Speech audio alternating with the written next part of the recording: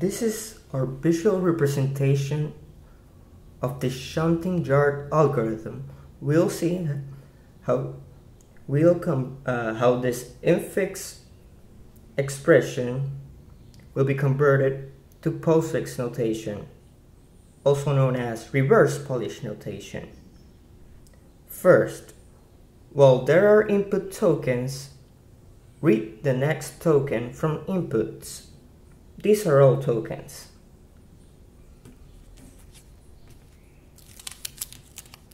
Now we must we check, is token a number?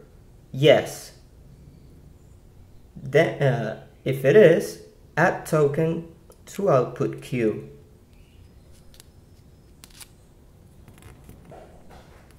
Now we read the next token from the input. Is the token a number? No. Then it is an operator.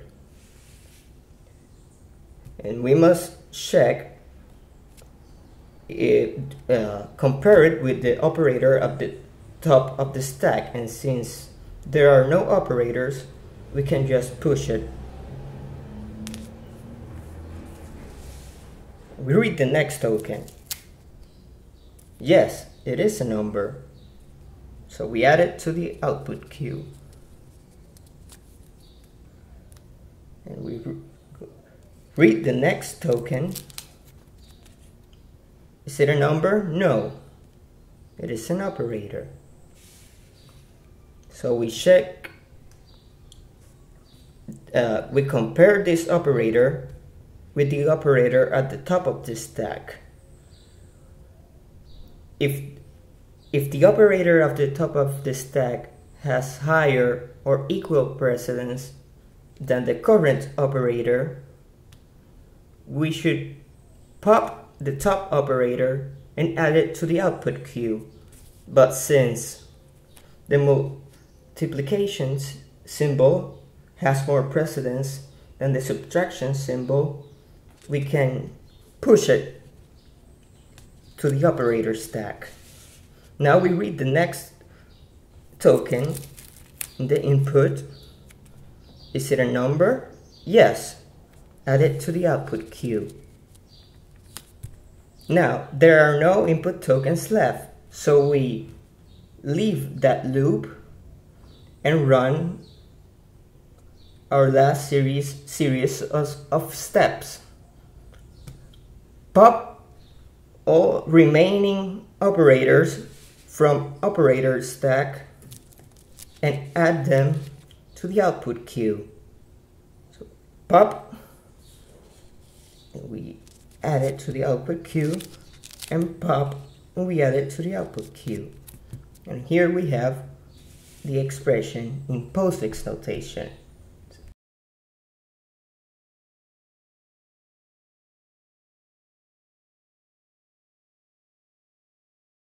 This is the expression in postfix notation that we are passing as input in the algorithm, so we can follow it step by step.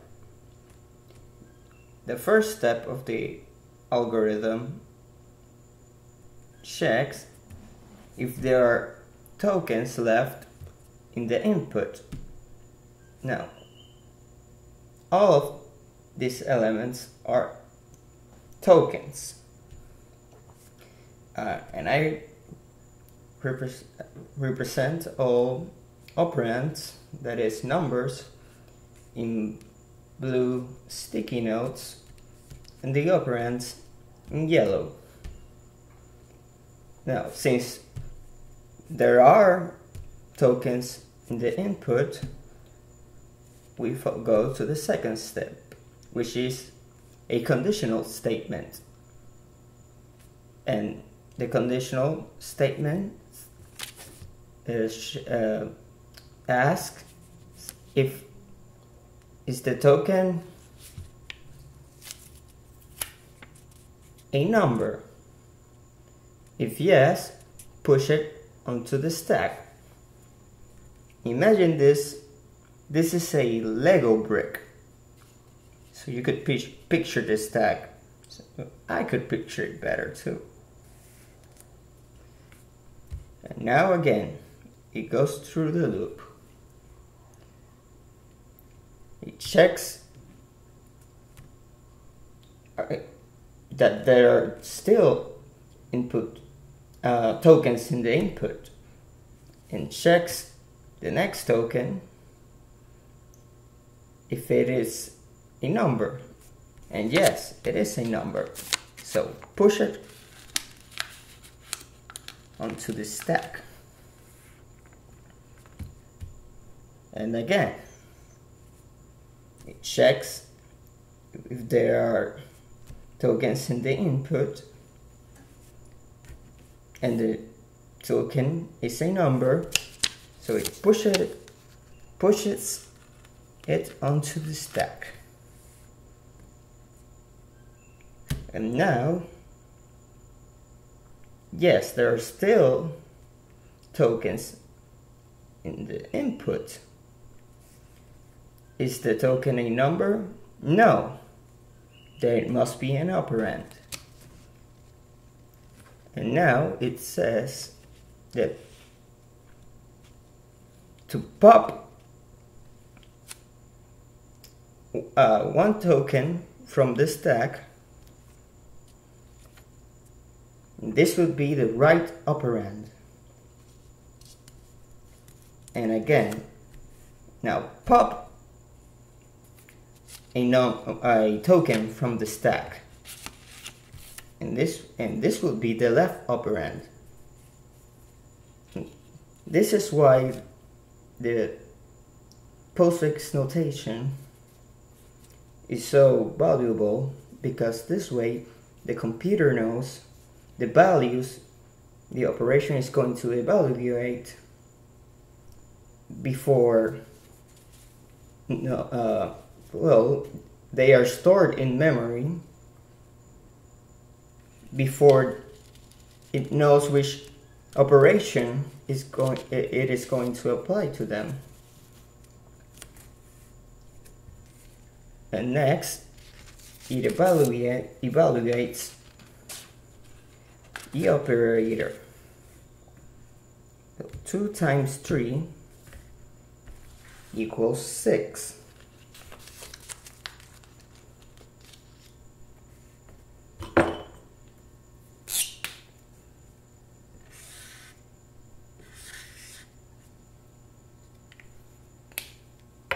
Now it says push the result to the stack. Now this could all they just go away, and it goes again through the loop. Are there tokens left in the input? Yes. Is the token a number? No. Then pop a token from the stack. This would be the right operand. And then again, pop a token from the stack. This would be the left operand. 2 minus 6 equals -4.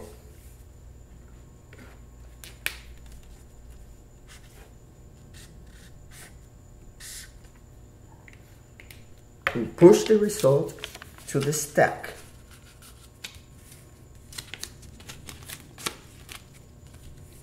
And there's a condition that says if there's only one token left in the stack, then that token's value must be the value of the operation. So it equals -4.